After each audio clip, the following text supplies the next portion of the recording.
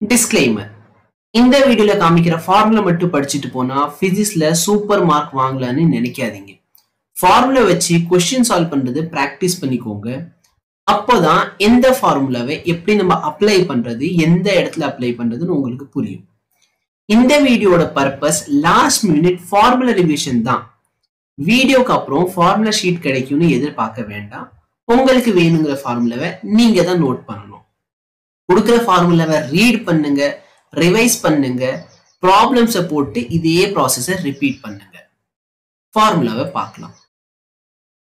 Hello everyone. So முன்னாடி வீடியோட இந்த வீடியோவில் கொஞ்சம் ஆடியோ குவாலிட்டி பெட்டராக இருக்கு, இல்லை எப்படி இருக்குங்கிறத நான் ஒரு டெஸ்ட்டும் பண்ணிக்கிட்டு இருக்கேன். அதே மாதிரி பார்த்தீங்கன்னா உங்களுக்கு இந்த வீடியோ ப்ரொவைட் ஆயிடும். ஸோ உங்களுக்கு எப்படி தெரியுது அப்படின்னு சொல்லிடுங்க. இந்த வீடியோவில் பார்த்தீங்கன்னா கைனமெட்டிக்ஸ் லெசனில் இருக்க ஃபார்முலாவை நம்ம பார்க்க போகிறோம். ஓகேவா? ஸோ கைனமெட்டிக்ஸ் அப்படின்னு தெரியணும். ஃபர்ஸ்ட் கைனமெட்டிக்ஸ்னா என்ன? கைனமெட்டிக்ஸ் அப்படின்னு சொன்னா நீங்க மோஷனை பத்தி படிப்பீங்க, ஆனா காஸ் ஆஃப் மோஷன் பத்தி படிக்க மாட்டீங்க. அதாவது ஆப்ஜெக்ட் வந்து இந்த வேகத்துல போகுது, ஆப்ஜெக்ட் வந்து இவ்வளவு ஆக்சிலரேட் ஆகி போகுதுன்னு தவிர எந்த ஃபோர்ஸ்னால அது ஆக்சிலரேட் ஆகுது அப்படி பேச மாட்டீங்க.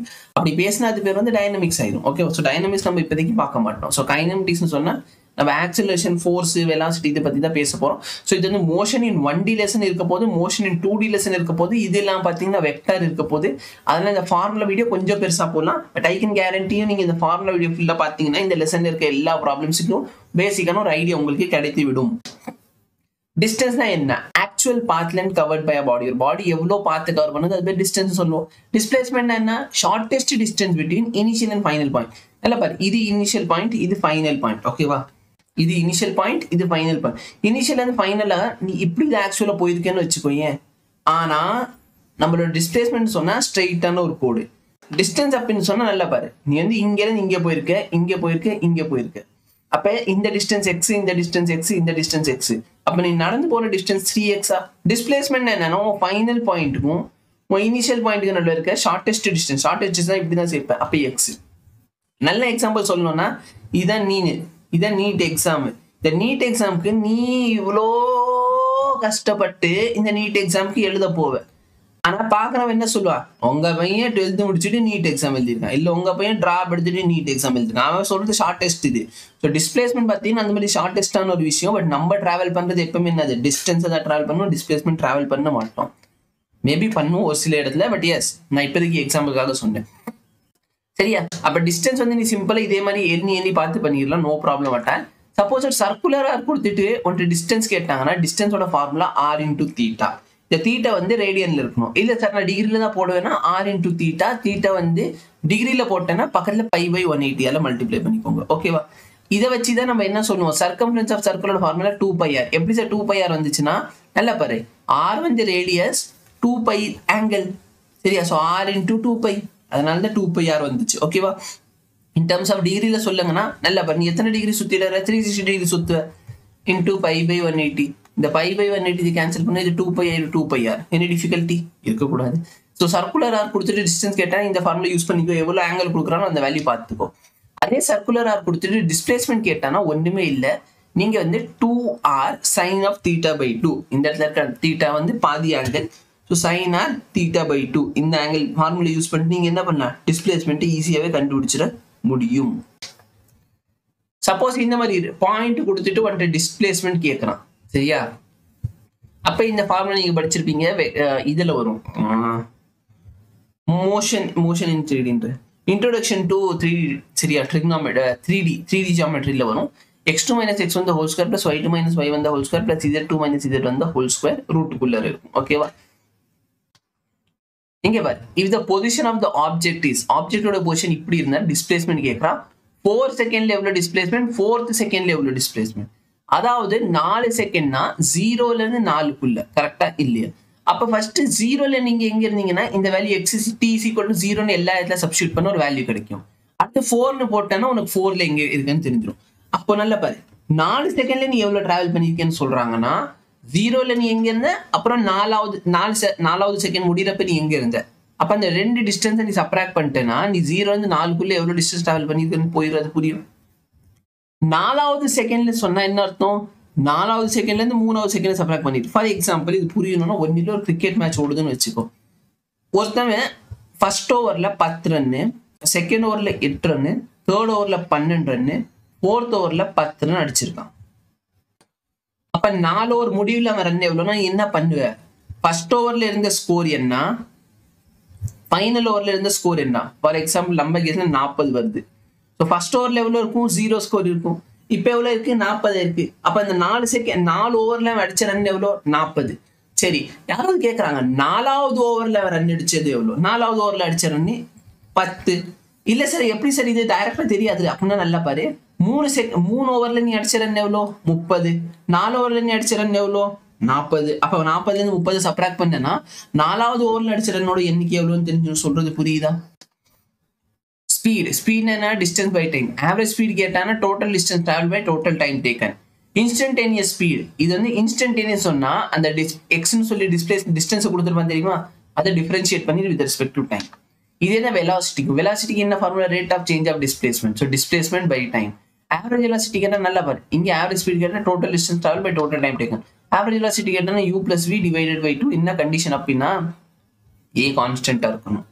இன்ஸ்டன்டேனியஸ் வெலாசிட்டி கேட்டா dx by dt. ஓகே, போனதுல மாதிரி dx by dt. ஆக்சலரேஷன் கேட்டா rate of change of velocity இல்லனா dv by dt. இன்ஸ்டன்டேனியஸ் கேட்டானா delta v by delta t. Okay, change in velocity with respect to change in time. Instantaneous கேட்டானா dv by dt க்கு வரணும். ஓகேவா? இங்க பாரு, velocity constant இருக்கு, அப்ப ஸ்பீட் கண்டிப்பா கான்ஸ்டன்டா இருக்கணும். ஏன்னா வெலாசிட்டி வந்து டிஸ்டன்ஸ் இன்டு மேக்னிடியூட். சரியா? டிஸ்டன்ஸ் இன்டு மேக்னிடியூட் சொன்னாலும் சரி, இல்லைன்னா டிஸ்டன்ஸ் இன்டு மேக்னிடியூட் இல்ல, டிஸ்டன்ஸ் இன்டு டைரக்ஷன். சரியா? இல்லைன்னா மேக்னிடியூட் இன்டு டைரக்ஷன். அப்ப யோசி, வெலாசிட்டி கான்ஸ்டன்டா இருக்குன்னு என்ன அர்த்தம்?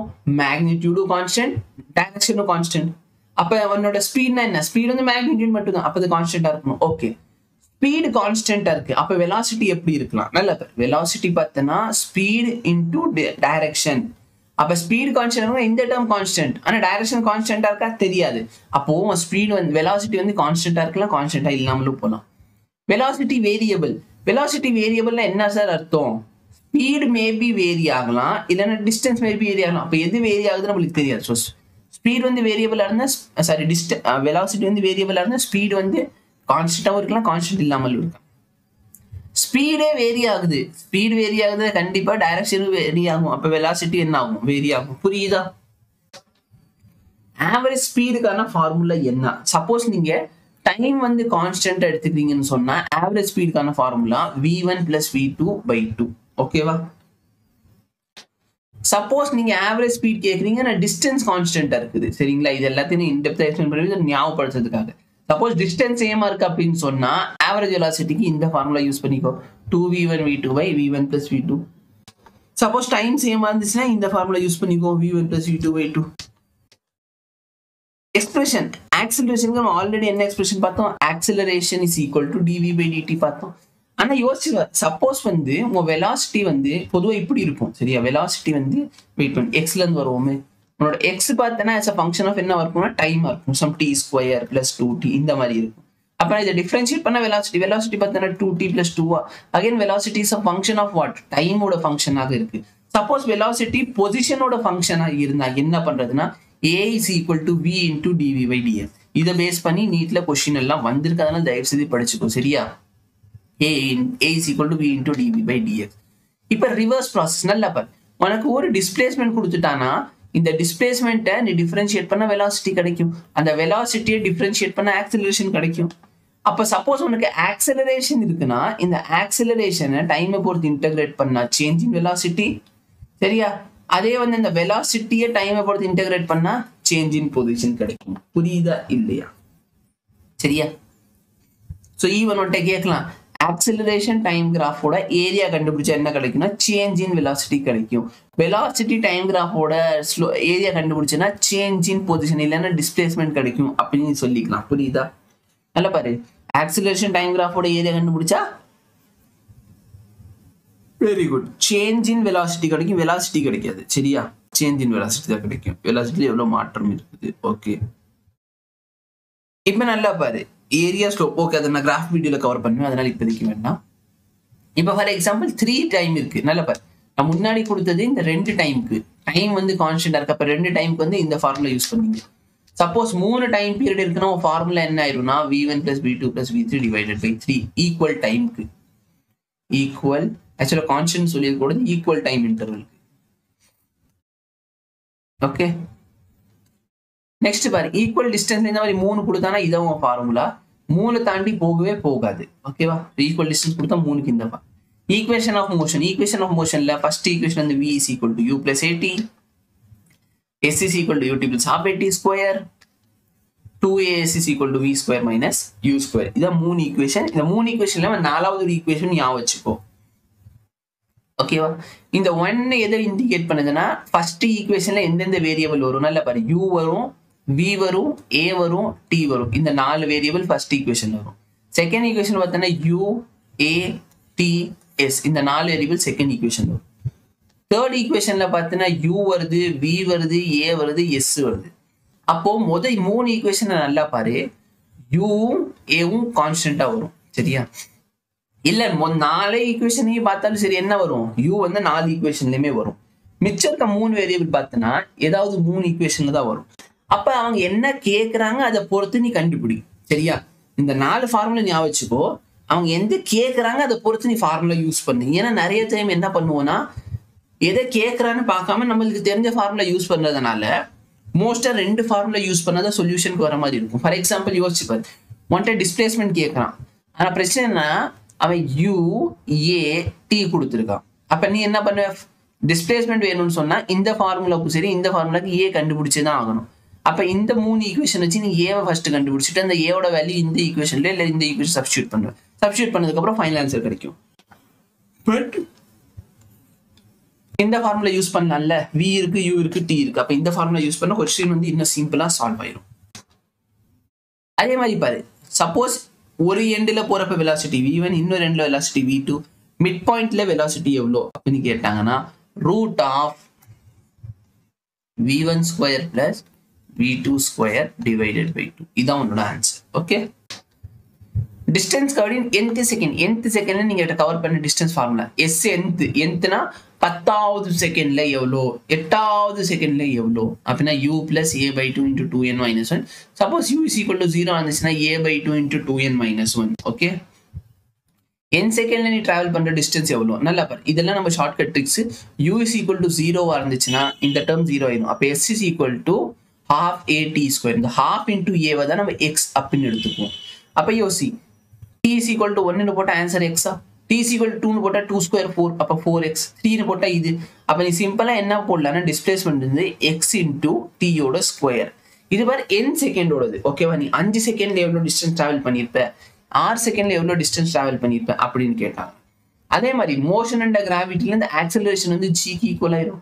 அப்ப x ஓட வேல்யூ என்ன ஆயிரும், 5 ஆயிரும். மற்ற கேஸ்ல கொஸ்டின்ல a ஓட வேல்யூ கொடுத்திருப்பா, அந்த a ஓட வேல்யூ நீ சப்ஸ்டிட்யூட் பண்ணிக்கலாம். ஓகேவா, x னா ஒண்ணு இல்ல a by 2 அப்படின்னு ஞாபகம் வச்சுக்கோ. ஃப்ரீ ஃபால்ல a வந்து g க்கு ஈக்குவல் ஆயிரும். அவ்வளவுதான். இப்போ nth செகண்ட்ல டிராவல் பண்ண டிஸ்டன்ஸ் எவ்வளோ, சோ nth செகண்ட்ல டிராவல் பண்ண டிஸ்டன்ஸோட டெரிவேஷன் கொடுத்துட்டேன்.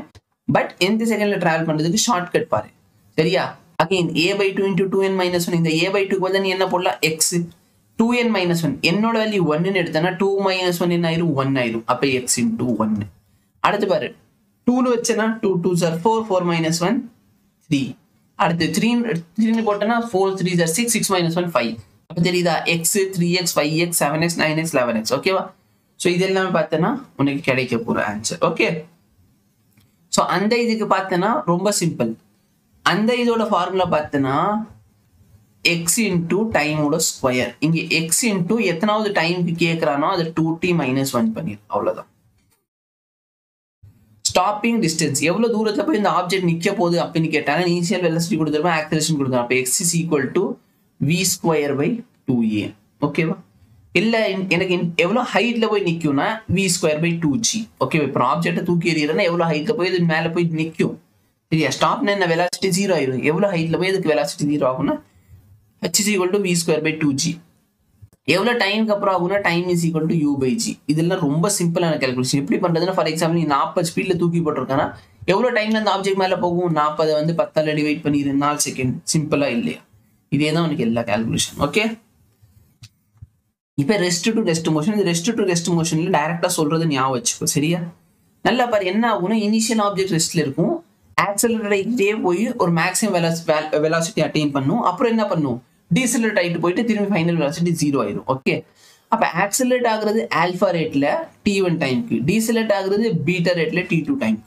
அப்போ ஈக்குவேஷன் என்ன பாரு, alpha t1 is equal to beta t1, alpha s1 is equal to beta s1. இல்ல டைம் பொறுத்தும் சரி, டிஸ்டன்ஸை பொறுத்தும் சரி. Alpha t1 is equal to beta t1, beta t2, alpha s1 is equal to beta s2. அப்ப இந்த ரெண்டு equation வச்சு suppose வந்து டைம் பீரியடோட ரேஷியோ கேட்கறேன், இல்லை ஆல்பா பீட்டாவோட ரேஷியோ கேட்கறான்னு இதை வச்சு கண்டுபிடிச்சிடலாம். டிஸ்பிளேஸ்மெண்ட் கேட்டாலும் இது. வெலாசிட்டி, மேக்ஸிமம் வெலாசிட்டி கேட்டா என்ன ஃபார்முலா யூஸ் பண்ண போறேன், alpha beta by alpha plus beta into D. ஓகேவா? இந்த இடத்துல சைரன் அடிக்குது. இன்னும் மணி என்ன ஆயிடுச்சு, மணி வந்து 8 ஆயிடுச்சு. ஓகே, அதனால சைரன் அடிக்கிறாங்க. Okay, maximum velocity formula alpha beta by alpha plus beta. நல்லா பாரு, இது சைன் கன்வென்ஷன் ஞாபகம் வச்சுக்கோ. டிஸ்பிளேஸ்மெண்ட் மேல போச்சுன்னா பாசிட்டிவ். ரொம்ப சிம்பிள்டா. நீ இதோட கிராஃப்னு வச்சுக்கோங்க. ஒரு கிராஃப் அப்படின்னு சொன்னா நீ மேல போற, மேலனா பாசிட்டிவா, கீழே வந்தா நெகட்டிவ். அப்ப மேல போறனா பாசிட்டிவ், கீழே வந்தா நெகட்டிவ். வெலாசிட்டி மேல போனா பாசிட்டிவ், கீழே வந்தா நெகட்டிவ். கிராவிட்டி எப்பவுமே டவுன்வர்ட் தானே ஆக்ட் ஆகும். யோசிச்சு பார்த்தா, நான் வந்து மேல தூக்கி போட்டா கிராவிட்டி மேல ஆக்ட் ஆகுமா? கிராவிட்டி எப்பவுமே டவுன்வர்ட் தான். அதனால என்னதான் ஆக்சிலரேஷன் எப்பவுமே நெகட்டிவ். ஸோ நான் ஒரு டைம் செக் பண்ணிடுறேன் ஆடியோ எப்படி இருக்குன்னு. ஓகே, ஆடியோ குவாலிட்டி பார்த்தீங்கன்னா எனக்கு ஓரளவுக்கு பிடிச்சிருக்குது. அதெல்லாம் பார்த்தீங்கன்னா ஆடியோ குவாலிட்டி இது பார்க்குறப்ப வீட்டில் மோட்டரை போட்டாங்க, ஸோ கொஞ்சம் லேட் ஆயிடுச்சு. Okay, so symmetry in motion and gravity in 1D. சரியா? ஸோ ஆக்சுவலாக கிராவிட்டி இன் 1Dன்னு சொன்னால் ஆப்ஜெக்ட் இப்படியே மேலே போயிட்டு இப்படியே தான் கீழே வரப்போகுது. ஓகேவா?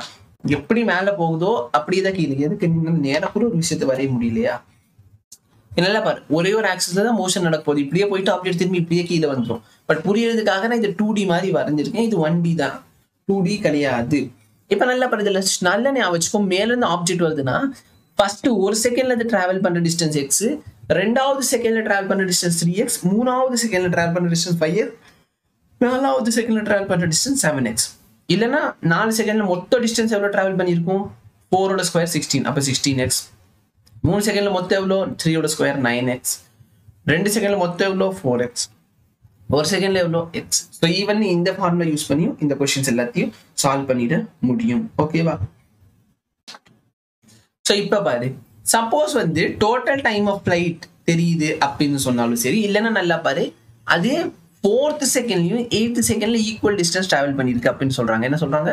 4th செகண்ட்லயும் 8th செகண்ட்ல ஈக்குவல் டிஸ்டன்ஸ் டிராவல் பண்ணிருக்கு. அப்படின்னு என்ன அர்த்தம்னா டோட்டல் டைம் வந்து இந்த 4 + 8 which is equal to 12. அதே மாதிரி பாரு, 3 + 9 12, 2 + 10 12. அப்ப டிஸ்டன்ஸ் டிராவல்ட் இன் நல்லா பாரு, 5 ல 6 போனா என்னன்னு சொல்லுவீங்க, 5th செகண்ட், 6th செகண்ட், 6 ல 7 7. ஓ சரியா?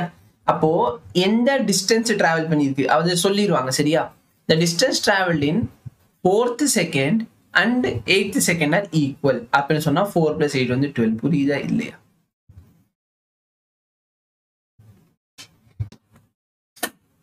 ஸோ வெக்டார் அப்படின்னு சொன்னா வெக்டாருக்கு வந்து மேக்னிடியூட் இருக்கும், டைரக்ஷனும் இருக்கும். சரியா? சரி, இந்த மாதிரி எந்த டாபிக் ஒன்று கன்ஃபியூஷன் இருக்கு, அந்த டாபிக்கோட வீடியோ எடுத்து 2 minutes உட்காந்து பார்த்துரு. சரியா? டைம் வேஸ்ட் பண்ணாத. ஸோ ஸ்கேலர்னா என்ன, ஸ்கேலர்னா மேக்னிடியூட் இருக்கும், வெக்டார்னா என்ன, மேக்னிடியூட் இருக்கும், டைரக்ஷன் இருக்கும். சப்போஸ் இது ஒரு வெக்டார்னா இதுல இது மேக்னிடியூட், இது வந்து டைரக்ஷன். இந்த டைரக்ஷன் வந்து யூனிட் வெக்டார் அப்படின்னு கூட சொல்லுவாங்க. இந்த யூனிட் வெக்டார் எப்படி கண்டுபிடிக்கணும்னா அந்த வெக்டாரை அதோட மேக்னிடியூடால டிவைட் பண்ணிடணும். புரியுதா இல்லையா? யூனிட் வெக்டரோட மேக்னிடியூட் எவ்வளோன்னு கேட்டாங்கன்னா 1. ஓகேவா? 0 வெக்டரோட மேக்னிடியூட் எவ்வளோன்னா 0, ஆனால் அதுக்கு டைரக்ஷன் இருக்கும். So 0 × direction. சொல்றது புரியுதா? 0 × டைரக்ஷன்.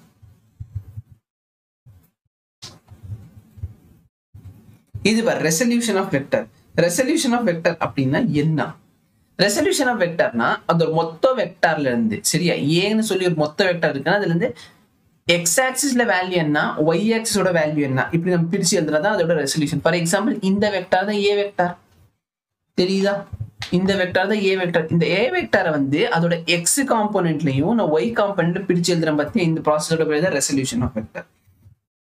அப்ப ரெசல்யூஷனா ஒன்னு இல்ல, அந்த வெக்டாரை ஸ்பிளிட் பண்ணி எழுத போறீங்க. சரியா? அப்ப நல்லா பாரு, தீட்டா எங்க இருக்கோ அதுக்கு பக்கத்துல இருக்கிறது வந்து காஸ் தீட்டா டேர்மா வரும். தீட்டாக்கு ஆப்போசிட்ல இருக்குது சைன் தீட்டா டேர்மா வரும். சரியா? நான் சொல்றது புரியுதா? ஏஎக்ஸோட வேல்யூ பார்த்தனா ஏ காஸ் தீட்டா, ஏஒயோட வேல்யூ பார்த்தனா ஏ சைன் தீட்டா. தீட்டா எங்க இருக்கு அது ரொம்ப முக்கியம். ஓகே, சரி.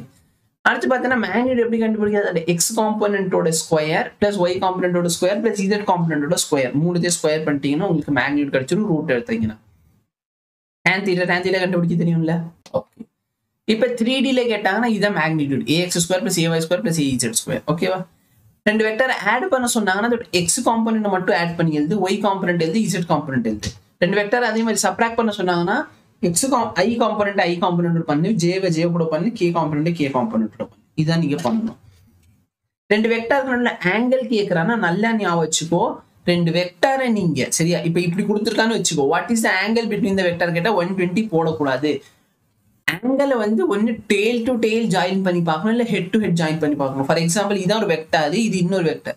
இந்த இடத்துல ஃபர்ஸ்ட் வெக்டரோட ஹெட் வந்து செகண்ட் வெக்டரோட டெய்ல ஜாயின் இருக்கா? இப்படி இருக்கக்கூடாது.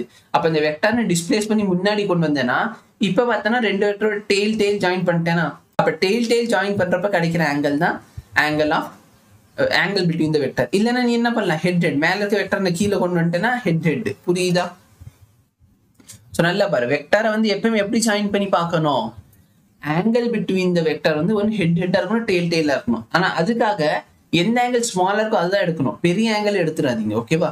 ஃபார் எக்ஸாம்பிள் இந்த ரெண்டு வெக்டர் நான் ஜாயின் பண்றேன், அப்ப இது ஆங்கிளா இல்ல இந்த பெருசா இருக்கிறது ஆங்கிள் அப்படின்னு கேட்டீங்கன்னா சின்னதா இருக்கிறது ஆங்கிள் வந்து எப்பவுமே சின்னதா இருக்கிற வேல்யூ தான் எடுக்க வேண்டும்.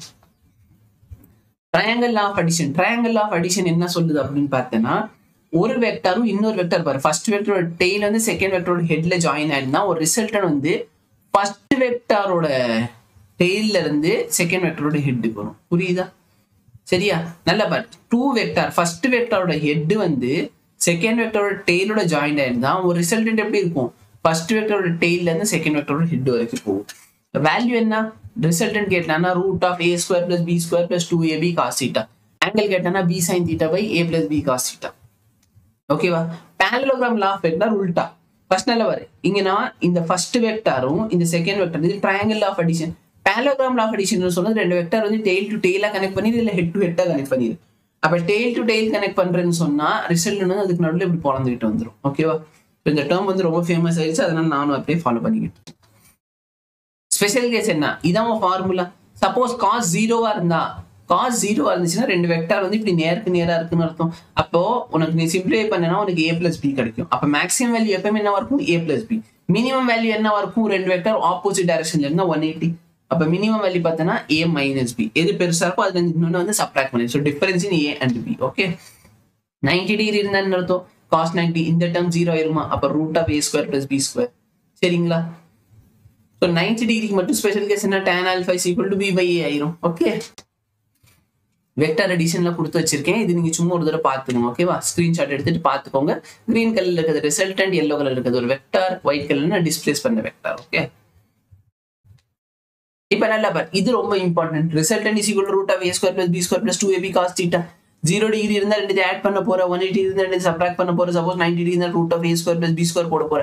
ஆனா இப்ப ஏவும் பியும் சேமா இருந்தா என்ன பண்றது? ஏவும் பியும் சேமா இருந்தா இதான் formula, resultant is equal to 2a cos theta by 2. சரியா? இதுலயே ஸ்பெஷல் என்ன? தீட்டாவோட வேல்யூ 0 போட்டேன்னா ரூட் 4a, 16 போட்டா ரூட் 3a, 13 போட்டா ரூட் 2a, 120 போட்டா ரூட் 1a, 180 போட்டா ரூட் 0a. சரியா? அப்ப 2 ரூட் 3 ரூட் 2 1 0 இதான் ஆன்சர் வரும். சரியா? ரூட் 4 ஓட வேல்யூ 2 னு சொல்றேன். அவ்வளவு. சப்ட்ராக்ஷன் பண்ணனும் ஒண்ணு இல்ல, முன்னாடி பார்த்த ஃபார்முலால இந்த இடத்துல பிளஸ் இருந்திருக்கும், இங்க மைனஸ் போட போறீங்க. ஓகேவா? காஸ்ட் எங்க வருதோ அங்க வந்து மைனஸ் போட்டீங்கன்னா ஆன்சர் முடிஞ்சு. இப்போ போன தடவை root of a square plus b square plus 2ab cos theta இருந்துச்சு, இங்க 2ab க்கு மைனஸ் 2ab. tan alpha ஓட வேல்யூ என்ன? b sin theta plus a plus b cos theta இருந்துச்சு, இங்க cos thetaனால இங்க மைனஸ் போட்டுருங்க. பொசிஷன் வெக்டர் எப்பவுமே எப்படி இருக்கும்? பொசிஷன் வெக்டர் வந்து எப்பவுமே அவே ஃப்ரம் தி ஆரிஜின் ஆக இருக்கும். சரியா? இப்போ 3D க்கும் இதே மாதிரி தான். சரியா? ஓகே, இப்போ டிஸ்பிளேஸ்மென்ட் வெக்டர்னா என்னன்னா final position minus initial position, அவ்வளவுதானே. டிஸ்பிளேஸ் ஆயிருக்குன்னா என்ன? ஃபைனல் மைனஸ் இனிஷியல் பண்ண போறீங்க. அப்ப யோசி, PQ நான் P ல இருந்து Q க்கு போயிருக்கேன். அப்ப P வந்து initial point, Q final point. அப்ப Q ஓட பொசிஷன் வெக்டர்ல இருந்து P ஓட பொசிஷன் வெக்டர் சப்ட்ராக்ட் பண்ண போறீங்க. அவ்வளவுதான். சரிங்களா? ஈவன் இது ட்ரையாங்கிள் ஆஃப் அடிஷன் வச்சு நீ புரிஞ்சுக்கலாம். இப்ப பார்த்தீங்கன்னா வெக்டர்ல மல்டிப்ளிகேஷன் எப்படி? வெக்டர் மல்டிப்ளிகேஷன் ரெண்டு வகைப்படும். சரியா? சோ ஃபர்ஸ்ட் மல்டிப்ளிகேஷன் பார்த்தீங்கன்னா ஒரு வெக்டரை மல்டிப்ளை பண்றப்ப நீ ஸ்கேலார் குவான்டிட்டி வச்சு பண்ணலாம், வெக்டர் வச்சு பண்ணலாம். ஸ்கேலார் வச்சு பண்றது டைரக்டான multiplication. For example 3i cap plus 2j cap இருக்கு சரியா ஒரு ஸ்கேலர் வேல்யூ என்ன 2 வச்சுக்கோ இப்போ 2 ஆல மல்டிப்ளை பண்ண சொன்னாங்கன்னா 6i cap plus 4j cap இது நார்மல் மல்டிப்ளிகேஷன் அவ்வளவுதான் ஆனா யோசிச்சு பாரு சப்போஸ் வெக்டாரோட மல்டிப்ளை பண்ண சொன்னா என்ன பண்றது வெக்டாரோட மல்டிப்ளை பண்ண சொன்னா என்ன பண்றது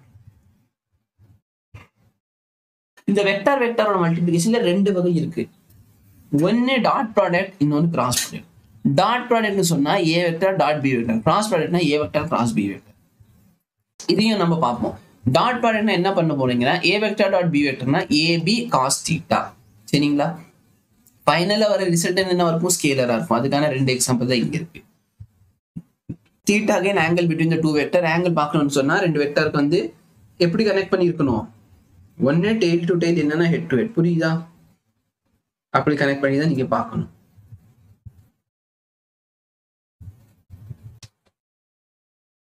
இது பாரு ஸ்பெஷல் கேஸ் இந்த ஸ்பெஷல் கேஸ்ல பார்த்தனா a vector dot b vector ab cos θ cos 0 இருந்தா என்ன 1 cos 180 இருந்தா என்ன -1 90 இருந்தா 0 அப்ப ரெண்டு வெக்டார் வந்து பெர்பெண்டிகுலரா இருக்கு அப்படினு சொன்னானா சிம்பிளா என்ன பண்ணா அந்த ரெண்டு வெக்டாரை மல்டிப்ளை பண்ணா உனக்கு ஆன்சர் 0 வரணும் புரியுதா அப்ப அதை வச்சு நீ கண்டுபிடிச்சுக்கணும் சரியா சோ ஏன் வந்து எப்படி multiply பண்றதுனா i cap term multiply பண்ணு j cap ஓட பண்ணு k ஓட பண்ணு சரியா சோ இது நான் இங்க explain பண்ணிருப்பேன் i dot i equal to 1 j dot j equal to 1 k dot k is equal to 1 so இந்த மாதிரி நீ பண்ணிக்கலாம் any difficulty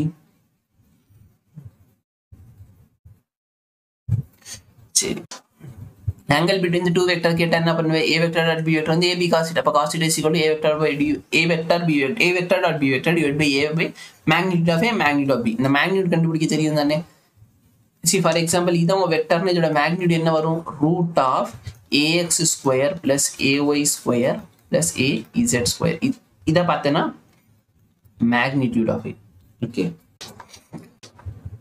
vector or cross product இல்லனா cross product இதோட ஃபார்முலா என்னன்னா a vector and b vector is equal to ab sin θ சரியா example இந்த டார்க்கா இருக்கலாம் angular momentum இருக்கலாம் இது எல்லாமே எக்ஸாம்பிள் சோ நல்லா பாரு ரிசல்ட் எப்படி கண்டுபிடிக்கிறது நல்லா பாரு ஃபர்ஸ்ட் வெக்டரோட டைரக்ஷனும் ஒரு தம்பை வச்சுக்கோ செகண்ட் வெக்டரோட டைரக்ஷனும் தம்பை திருப்பு சரி தம்புன்ற ஃபர்ஸ்ட் வெக்டரோட டைரக்ஷனும் ஃபிங்கர்ஸ் வச்சுக்கோ செகண்ட் வெக்டரோட டைரக்ஷன் அது ஃபிங்கர்ஸை திருப்பு அப்ப தம்பு எந்த டைரக்ஷன் இண்டிகேட் பண்ணுதோ அதான் டைரக்ஷன் சரியா ஸ்பெஷல் கேஸ் என்ன cos sin 0 னு போட்டாலும் சரி sin 180 னு போட்டாலும் சரி ஆன்சர் என்ன இருக்கும் 0 மேக்ஸிமம் எப்ப சார் கிடைக்கும் 90 டிகிரில தான் மேக்ஸிமம் கிடைக்கும் சோ இதோட ரூல் என்ன i யோட மல்டிப்ளை பண்ணா அங்க 1 வந்துச்சு j யோட பண்ணா 1 k யோட பண்ண பட் இது cross product so i j யோட பண்ணா 0 i யோட பண்ணா 0 i j யோட பண்ணா 0 k யோட பண்ணா 0 ரூல்ஸ் என்ன இங்க ஞாபகம் வச்சுக்கோ இது சிம்பிள் எப்படி ஞாபகம் வச்சுக்கிறது நல்லா பாரு i j யோட மல்டிப்ளை பண்ணா k j k யோட மல்டிப்ளை பண்ணா i k i யோட மல்டிப்ளை பண்ணா j இந்த ஆர்டர்ல இருந்தா பிளஸ்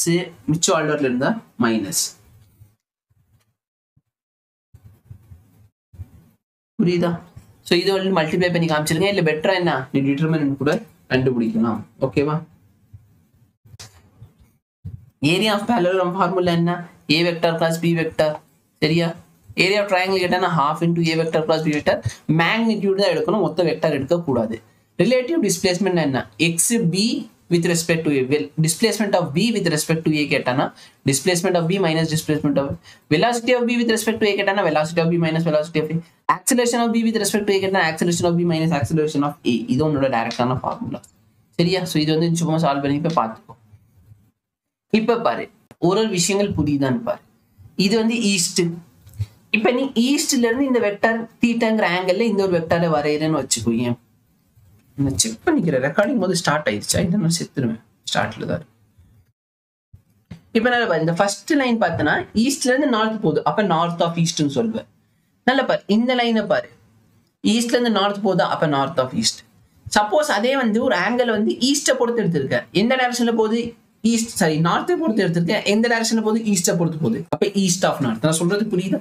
ஆங்கிள் எந்த ஆக்சிஸை பொறுத்து நீ மெஷர் பண்றியோ அது வந்து செகண்டா தான் வரும் சரியா அதே மாதிரி அந்த ஆங்கிள் அந்த ஆக்சிஸ்ல இருந்து எந்த டைரக்ஷன்ல போறியோ அந்த டைரக்ஷன் ஃபர்ஸ்டா போட வேண்டும் ஃபார் எக்ஸாம்பிள் இந்த ஆங்கிள் பாரு நீ வந்து சவுத்ல இருந்து மெஷர் பண்ணிருக்க எந்த டைரக்ஷன்ல போற சவுத்ல இருந்து ரெண்டு டைரக்ஷன் போலாம் நீ வந்து சவுத்ல இருந்து வெஸ்ட் போலாம் இல்ல ஈஸ்ட் போலாம் நீ ஈஸ்ட் நோக்கி போற அப்ப ஈஸ்ட் ஆஃப் சவுத் இங்க பாரு நீ சவுத்ல இருந்து வெஸ்ட் போயிருக்க இல்ல நீ வெஸ்ட் அண்ட் சவுத் வர அப்ப சவுத் ஆஃப் வெஸ்ட் புரியுதா இங்க வந்து எக்ஸாம்பிள்ஸ் இருக்கும் இதை நீ பார்த்தா உனக்கு புரியும்னு நினைக்கிறேன் ஸ்கிரீன்ஷாட் எடுத்து ஒரு செகண்ட் பாஸ் பண்ணி பார்த்துக்கோ இது பார் ஈஸ்ட்ல இருந்து 30 டிகிரி நார்த் போறி அப்ப நார்த் ஆஃப் ஈஸ்ட், நார்த்ல இருந்து 60 டிகிரி ஈஸ்ட் வரி அப்ப 60 degree east of north. Okay, relative motion in 2D. இதுல பாத்தீங்கன்னா ரெயின்மேன் ப்ராப்ளம் இருக்கும், அப்புறம் போட் ப்ராப்ளம் இருக்கும். ரெயின்மேன் ப்ராப்ளம் சரியா, ரொம்பவே சிம்பிளான விஷயம். பார்ட்டிகல் ஏ moves due east, sorry north நோக்கி நீ போற, அனதர் பார்ட்டிகல் வந்து வெஸ்டர்ன் நோக்கி வருது. அப்ப relative velocity of A with respect to be கேட்கறான், VA மைனஸ் VB கேட்கறானா. அப்ப தயவுசெய்து நீ வச்சுக்கோ, அவன் கேட்கறதுக்கு ஏத்த மாதிரி நீ என்ன பண்ணும், டைரக்ஷனை மாத்தி போடணும் சரியா. Velocity of A with respect to VA minus VB கேட்கறான், ஏவோட வெலாசிட்டி இந்த டைரக்ஷன் இருக்கு, B இங்க, அப்ப மைனஸ் B என்ன ஆயிரும், இதுக்கு ஆப்போசிட் டைரக்ஷன்ல போட்டுருவேன், இந்த மாதிரி ஆப்போசிட் டைரக்ஷன் வந்து, அப்ப VA மைனஸ் VB இந்த டைரக்ஷன் இருக்கும், புரியுதா. அதுக்கப்புறம் நீ வந்து நார்மல் வெக்டார் தான் யூஸ் பண்ணும். ஓகே, இந்த மாதிரி அம்ப்ரெல்லா ப்ராப்ளம் வரும். Rain is falling downward, okay rain வந்து கீழே வர மாதிரி வரைஞ்சாச்சு. Man is walking due west, man வந்து வெஸ்ட் நோக்கி போறான், அப்ப இந்த டைரக்ஷன்ல போறான்னு அர்த்தம். He opens is umbrella to protect himself, அவன் வந்து அம்ப்ரெல்லாவை திறக்கிறான். ஓகேவா, அப்ப நல்லா பாரு, நீ என்ன பண்ணணும், இதோட வெக்டாரை வந்து மாத்தி போடணும் சரியா. Velocity of be with respect to ஏன்னு சொன்னா ஆக்சுவலா ஓகே, நான் இது வந்து சரி பண்ணிட்டு நோ ப்ராப்ளம். ஸோ இது ஆன்சர்ல கரெக்ட் சரியா. பட் ஆக்சுவலா டயக்ராம் இப்படி போட்டு வந்துருக்கலாம், ஆன்சர் டைரக்டா கொடுத்துரும். நல்லா பாரு, பிங்கிறது ரெண்டாவது ஆப்ஜெக்ட், அப்ப பி வந்து இப்படி இருக்கு, ஏ வந்து இப்படி இருக்கு கரெக்டா. அப்ப ரிசல்டன்ட் என்ன வரும், இது ரெண்டுத்துக்கு நடுவில் இப்படி வரும். ஓகேவா, இந்த இடத்துல வந்துருக்கு. நீங்க பண்ணதுல ரிசல்டன்ட் உல்ட்டா வந்துச்சு, நீ யோசிச்சு பாரு, உல்ட்டா வந்தாலுமே எனக்கு அறிவு இருக்கு, மேல இருந்து மலை எப்படி கீழே வருது சரியா. நான் கொடையை இப்படி பிடிச்சிட்டு மலையை வந்து இதுல தண்ணியை வந்து இதுல பிடிப்பேனா, இல்ல கொடையை வந்து இப்படி பிடிச்சிட்டு அந்த மலையை வந்து தடுப்பேனா. ஆப்வியஸ்லி மேல பிடிச்சது அதை தடுக்க போனேன், புரியுதா. அப்ப ஈவன் இந்த மாதிரி கொஸ்டின் மிஸ்டேக் பண்ணா இதை வச்சு சால்வ் பண்ணிக்கோங்க. ரிவர் ஸ்விம்மர் ப்ராப்ளம், ஓகேவா, river swimming problem, river boat problem, இது ரொம்ப சிம்பிளான கான்செப்ட். நல்லா பாரு, சப்போஸ் மேன் இப்படி போறான், ரிவர் இப்படி போகுது, அப்ப velocity of man with respect to ground பார்த்தீங்கன்னா இப்படி இருக்கும். ஏன்னா நல்லா நீ இப்படி போக ஆசைப்பட்ட, ஆனா தண்ணி ஒன்று இப்படி இழுத்துட்டு போயிடும், அப்ப ரிசல்டன்ட் இப்படி தானே போவ. இது பாரு, crossing river along shortest time, நல்லா நீ வச்சுக்கோ, ஷார்டஸ்ட் டைம் கேட்டா இந்த ஃபார்முலா சரியா. நீ நேரா குதிப்ப, தண்ணி ஒன்று அப்படியே அடிச்சுட்டு போயிடும், ஷார்டஸ்ட் டைம் ஓடுது. அதே வந்து ஷார்டஸ்ட் பாத் கேட்டானே நீ என்ன பண்ணணும்ல பாரு, ஃபர்ஸ்ட் கேஸ்ல நீ நேரா குதிப்ப, தண்ணி ஒன்று இப்படி இழுத்துட்டு போயிடும். செகண்ட் கேஸ்ல ஷார்டஸ்ட் பாத்ல போனோன்னு நீ இப்படி குதிப்ப, தண்ணி ஒன்று இப்படி இழுத்துட்டு வந்துடும். ஓகேவா, புரியுதா. ஸோ இதை வச்சு ப்ராப்ளம் தயவுசெய்து போட்டு பார்த்துக்கோ. Projectile motion final topic. Projectile motion என்ன, motion under gravity. Motion under கிராவிட்டியில நல்லா பாரு, நல்லா பாரு, இந்த மோஷன் அண்டர் கிராவிட்டியில பார்த்தோன்னா 1D மட்டும் கன்சிடர் பண்ணிட்டு ஃபார்முலா ரிவைஸ் பண்ணிருக்கேன். Time period கேட்டான √2h/g, velocity கேட்டான √2gh, time period கேட்டான u/g. ஓகேவா, இது வந்து இன் டர்ம்ஸ் ஆஃப் ஹைட்ல, இது வந்து இன் டர்ம்ஸ் ஆஃப் வெலாசிட்டில. உனக்கு எது தெரியுதோ அதை வச்சு நீ ஃபார்முலா போட்டுக்கலாம். ஸோ ப்ரொஜெக்டைல் மோஷனா ஒண்ணுமே கிடையாது, ஒரு 2D மோஷன். இந்த 2D மோஷனை 1D மோஷனா கன்சிடர் பண்ணலாம். இந்த 1D மோஷன்ல பார்த்தோன்னா ஹரிசாண்டல் வெலாசிட்டி வந்து எப்பயுமே கான்ஸ்டன்டா இருக்கும், இதை யாரும் மறக்க வேண்டாம். Horizontal velocity is always constant. ஓகேவா, அப்ப velocity horizontal velocity is constant. So top பாயிண்ட்ல பார்த்தோன்னா வெர்டிகல் வெலாசிட்டி 0 ஆயிரும், ஆனால் ஹரிசாண்டல் வெலாசிட்டி எப்பவுமே இருக்கும். இப்போ யூன்னு சொல்லி ஒரு வெலாசிட்டி கொடுத்துட்டா, இந்த ஆங்கிள் தீட்டா அப்படின்னு சொன்னா இந்த இடத்துல யூ காஸ் தீட்டா, இந்த இடத்துல இருக்கிறது யூ சைன் தீட்டா. போன வருஷம் நீட்ல ஒரு ட்விஸ்ட் பண்ணி விட்டாங்க, என்ன அப்படின்னா இந்த வெலாசிட்டி யூன்னு சொல்லி கொடுத்துட்டான், இந்த ஆங்கிள் தீட்டான்னு சொல்லிட்டான். அப்ப யோசி, எந்த சைடு தீட்டா இருக்கோ அதுக்கு பக்கத்துல இருக்கிறது இது வந்து யூ காஸ் தீட்டா, இது வந்து யூ சைன் தீட்டா. ஓகேவா, அப்ப ஹரிசாண்டல் வெலாசிட்டி வெர்டிகல் வெலாசிட்டி மாறிடும். அப்போ மொத்த வெலாசிட்டி பார்த்தோன்னா you sine theta I gap bless you cos theta J. புரியுதா. ஸோ இதை பார்த்தோன்னா இந்த வெக்டர் நோட்டேஷன்ஸ் இது நிச்சயமா பார்த்துக்கோ. ஓகேவா, initial velocity horizontal velocity 2y gap 2y gap 2y gap 2y gap 2y gap 2y gap 2y gap. Horizontal velocity எல்லா இடத்துக்கும் கான்ஸ்டன்ட். ஆனா வெர்டிகல் வெலாசிட்டி பாரு, 3 இருந்துச்சு, 2 இருந்துச்சு, 0 1 இருந்துச்சு. டாப் பாயிண்ட்ல என்ன ஆயிடுச்சு, டாப் பாயிண்ட்ல வெர்டிகல் வெலாசிட்டி 0. அப்போ உன்கிட்ட கேட்கறான் எந்த இடத்துல வந்து வெலாசிட்டி மினிமம் இருக்கும், டாப் பாயிண்ட்ல வெலாசிட்டி மினிமம் இருக்கும். எந்த இடத்துல மொமெண்டம் மினிமம் இருக்கும், டாப் பாயிண்ட்ல மொமெண்டம் மினிமம் இருக்கும். எந்த இடத்துல எனர்ஜி மினிமம் இருக்கும், டாப் பாயிண்ட்ல மினிமமா இருக்கும். புரியுதா. சப்போஸ் வந்துட்டு ஏதாச்சும் ஒரு பாயிண்ட்ல கேட்கறான் அப்படின்னு சொன்னா, டாப் பாயிண்ட்ல கேட்காம ஏதாவது ஒரு பாயிண்ட்ல கேட்டானா இந்த formula velocity in y-axis equal to v sin theta minus gt. ஏன்னா ஸ்டார்டிங்ல v sin theta போயிருப்பேன், மேல போக வெலாசிட்டி குறையும், அப்ப மைனஸ் gt. இது மூணு ஃபார்முலா பக்காவா ஞாபகம் வச்சுக்கோ. Time of flight கேட்டான 2u sin theta by g, horizontal range கேட்டான u square sin u square ரேஞ்சா u square sin 2 theta by g, maximum height கேட்டான u square sin square theta by 2g. நல்லா ஞாபகம் வச்சுக்கோ. Suppose இந்த u sin theta கான்ஸ்டன்டா இருக்கு அப்படின்னு சொன்னா u square sin theta sin square theta கான்ஸ்டன்டா இருக்கும். அப்போ ரெண்டு ஆப்ஜெக்ட்டுக்கு டைம் ஆஃப் ஃளைட் சேம்னு சொன்னா அவங்க ரெண்டு பேர் டிராவல் பண்ற மேக்ஸிமம் ஹைட்டும் சேமா இருக்கும். டைம் ஆஃப் ஃளைட் சேம்னு சொன்னா மேக்ஸிமம் ஹைட் என்ன இருக்கும்? சேமாக தான் இருக்கும். ஹச்சுக்கும் ரேஞ்சுக்கும் மேக்ஸிமம் ஹைட்டுக்கு இருக்க ரிலேஷன்ஷிப் என்ன? r tan theta is equal to 4h. Maximum range எப்போ கிடைக்கும்? மேக்ஸிமம் ரேஞ்ச் வந்து ஆங்கிள் வந்து 45 டிகிரில இருந்தா கிடைக்கும். ஓகேவா? இதுல போட்டு காமிச்சிருக்கேன், உங்களுக்கு பார்த்துக்கோங்க. அதே மாதிரி ரேஞ்ச் எப்போ சேமா இருக்கும்? ரெண்டு ஆங்கிள் ஆட் பண்ணா 90 டிகிரி வந்தா ரேஞ்ச் சேமா இருக்கும். ஃபார் எக்ஸாம்பிள் நல்லா ஆங்கிள் 15 டிகிரி, ஆங்கிள் 75, ரெண்டுத்தையும் ஆட் பண்ணா 90யா? அப்ப நல்லா பாரு, அந்த இடத்துல sin to theta ஓட வேல்யூ சேமா இருக்கும். ஆங்கிள் 0 டிகிரி, ஆங்கிள் 90, ரெண்டுத்தையும் ஆட் பண்ணா என்ன? 90யா? நல்லா பாரு, ரேஞ்ச் வந்து சேமா இருக்கா? ஏன்னா sin theta வேல்யூ சேமா இருக்கும். 30 டிகிரி 60 டிகிரி பாரு, 30 + 60 90, அப்ப ரேஞ்ச் வந்து சேமா இருக்கா?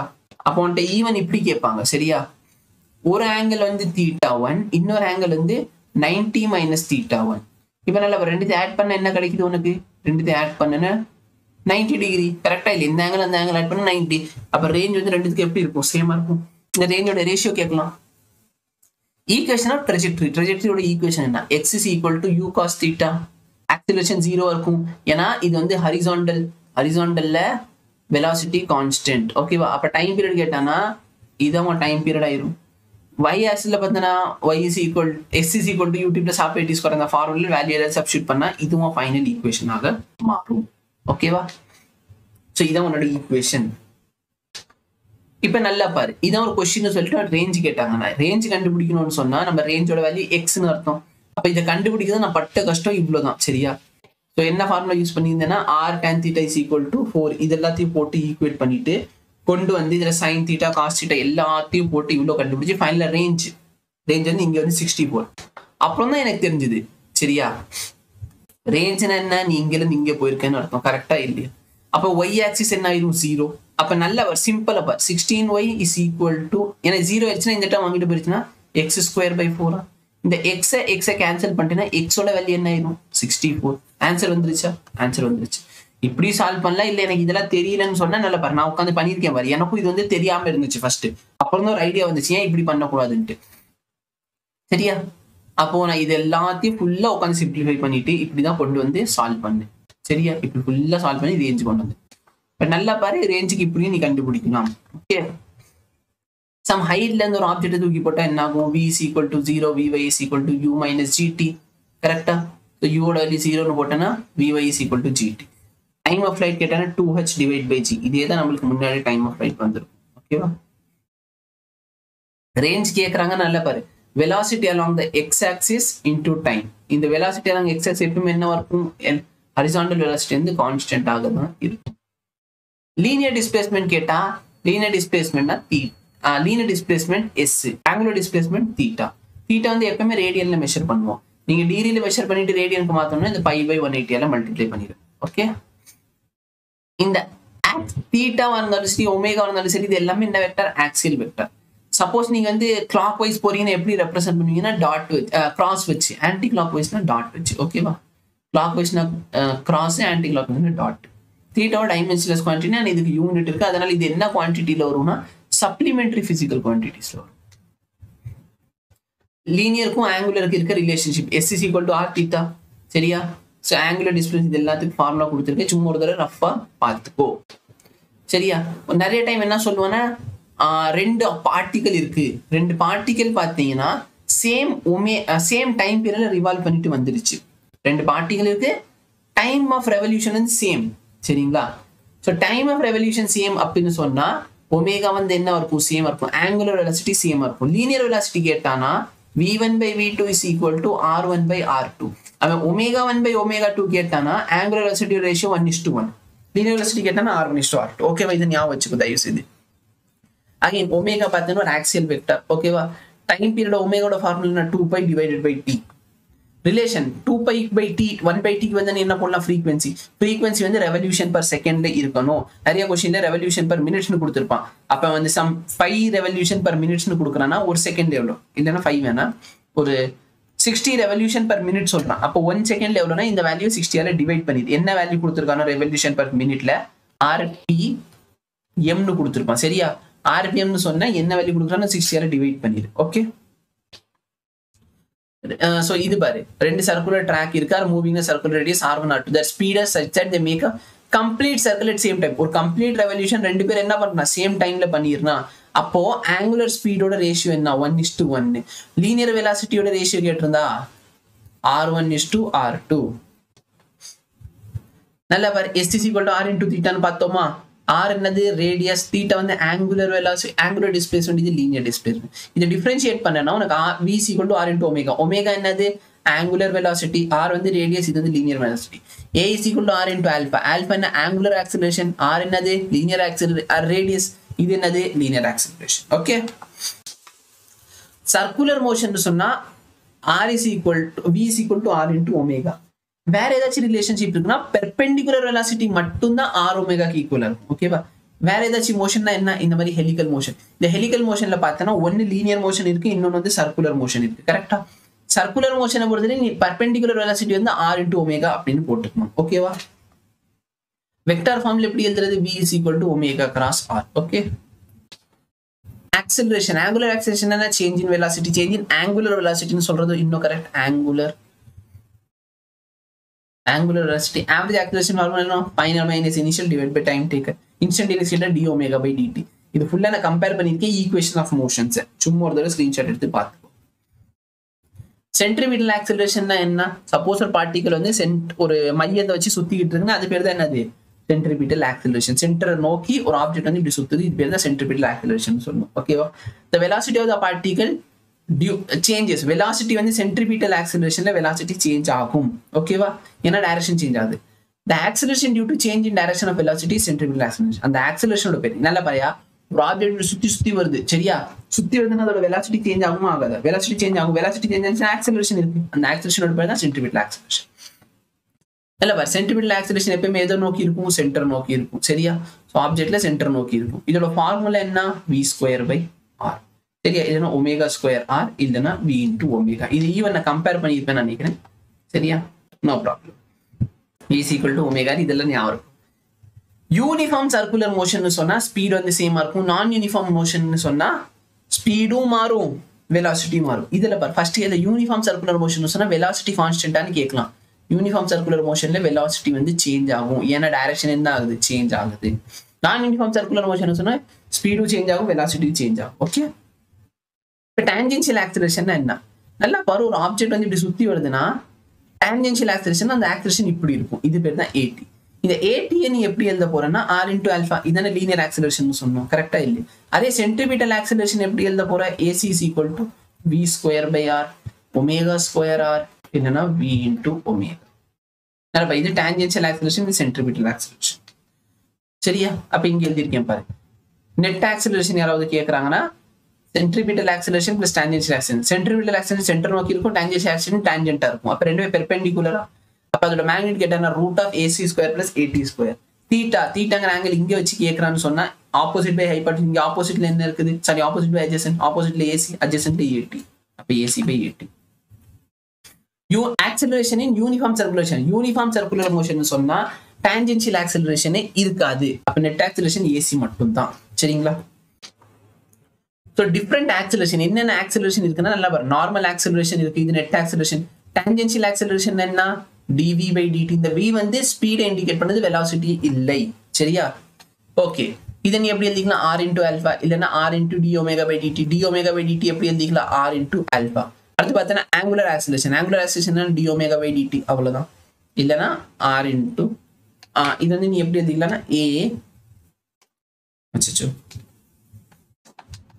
இந்த வேலையை நீ எப்படி எழுதிக்கலாம் a divided by r இப்படி எழுதலாம் சரியா centimetre acceleration v²/r = omega square r = v into omega acceleration in uniform circular motion சொன்னா a net = ac plus at uniform circular சொன்னா at வந்து 0 ஆயிடும் அதே நான் யூனிஃபார்ம் சொன்னா at யும் இருக்கும் அப்ப at இருக்குன்னு சொன்னா நல்லா பாரு ஆப்ஜெக்ட் வந்து இந்த டைரக்ஷன்ல போகுது அதே டைரக்ஷன்ல ஆக்சிலரேட் பண்ற அதாவது இந்த ராட்னு சுத்தும் பாத்திருக்கியா ராட்னா இந்த சின்ன பசங்க உட்கார்ந்துருப்பாங்கல ஒரு கார் வண்டியில அந்த கார் வண்டி இப்படியே சுத்திக்கிட்டு இருக்கு அந்த வண்டி சுத்த நீ இதே டைரக்ஷன்ல ஃபோர்ஸ் கொடுத்து இப்படி தள்ளிக்கிட்டே இருக்குன்னு வச்சுக்கோ அந்த வண்டி அதோட வெலாசிட்டி என்ன ஆகும் இன்க்ரீஸ் ஆகுமா வெலாசிட்டி வந்து இன்க்ரீஸ் ஆகும் தீட்டாவோட வேல்யூ 90 விட கம்மியா இருக்கும் அதே யோசி அந்த வண்டி இப்படி சுத்துது ஆனா ஒரு தடவை அந்த வண்டி வரப்ப நீ ஆப்போசிட் டைரக்ஷன்ல ஃபோர்ஸ் கொடுக்குற அப்ப வெலாசிட்டி என்ன ஆகும் டிக்ரீஸ் ஆகும் ஆங்கிள் என்ன ஆயிரும் மோர் தென் 90 டிகிரி. புரியுதா? ஓகே, இது ரொம்பவே இம்பார்ட்டன்ட். இது ஒண்ணு பார்த்தாலும் எனக்கு எல்லா கான்செப்ட் புரிஞ்சிடும். ஆங்குலர் ஸ்பீடு எப்படி இருக்கும்? யூனிஃபார்ம் சர்க்குலர் மோஷன்ல ஆங்குலர் ஸ்பீட் எப்படி இருக்கும்? Constant. Angular velocity constant. Linear speed constant. இல்ல பாரு, ஸ்பீடை நீ ஸ்கொயர் பண்ணாத எனர்ஜி, அப்ப இது கான்ஸ்டன்ட். வெலாசிட்டி என்ன ஆகும்? சேஞ்ச் ஆகும். ஏன்னா யூனிஃபார்ம் சர்க்குலர் மோஷன்ல டைரக்ஷன் சேஞ்ச் ஆகுது. வெலாசிட்டி சேஞ்ச்னா மொமெண்டமும் சேஞ்ச் ஆகும். சரியா? ஆங்குலர் ஆக்சலரேஷன் என்ன ஆகும்? Angular acceleration 0. ஏன்னா ஒமேகா வந்து கான்ஸ்டன்ட், கான்ஸ்டன்ட் டிஃபரன்ஷியேட் பண்ணா 0. டான்ஜென்ஷியல் ஆக்சலரேஷன் என்ன இருக்கும்? யூனிஃபார்ம் சர்க்குலர் மோஷன் சொன்னா டான்ஜென்ஷியல் ஆக்சலரேஷன் இருக்காது. சென்ட்ரிபிட்டல் ஆக்சலரேஷன் சேஞ்ச் ஆகுமா? ஆகும். ஏன்னா டைரக்ஷன் சேஞ்ச் ஆகும். சரியா? ஸோ ஆக்சுவலா சொல்ல போனா யூனிஃபார்ம் சர்க்குலர் மோஷனே நான் யூனிஃபார்ம் மோஷன். ஏன்னா வெலாசிட்டி என்ன ஆகுது? சேஞ்ச் ஆகுது. ஓகேவா? ஸோ இதோட பார்த்தேன்னா இந்த வீடியோ முடிஞ்சு. இந்த வீடியோ எனக்கு யூஸ்ஃபுல்லாக இருந்திருக்கும்னு நினைக்கிறேன். வீடியோட லென்த்தை பார்த்து பயப்படாது, தயவு செய்து படி, ரொம்ப ஹெல்ப்ஃபுல்லாக இருக்கும். Thank you so much. Have a nice day. Audio quality எப்படி இருக்குன்னு பாரு. இதே மாதிரி நடந்ததுன்னா ஓகேவான்னு சொல்லி